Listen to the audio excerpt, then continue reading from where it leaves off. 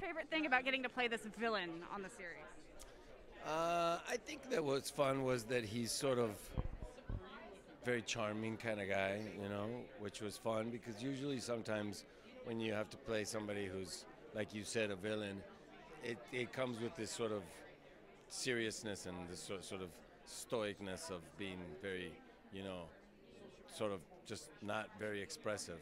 And I mean, this guy, the way that he's written and the way that it ended up unfolding, just ended up being such a sort of like a charming and fun guy to be around and to see on screen, Then and that was fun. It was fun to be able to throw in a smile once in a while before you kill somebody. Is there any scene that stands out to you as the most memorable or just a favorite scene of yours?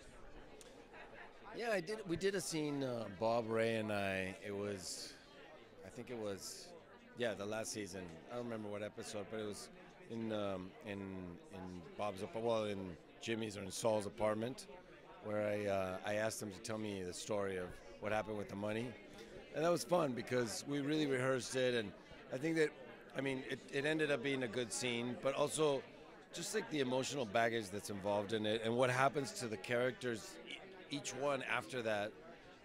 Everything changes, Like sometimes you do scenes that have not that much, meaning. Like if you're in the car or you're in whatever. But that one, after that, everything just started unfolding to what happens now.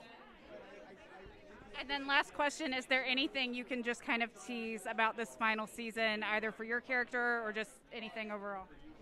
Well, I mean, as far as my character, he was sort of a little not very worried in the last season, and he was kind of just taking it easy. And after everything that happened in the last episode of season 5, he's pissed. He's very pissed, and he's not happy, and he's on a warpath. Stuff's gonna happen. It's going down. Thank you so much.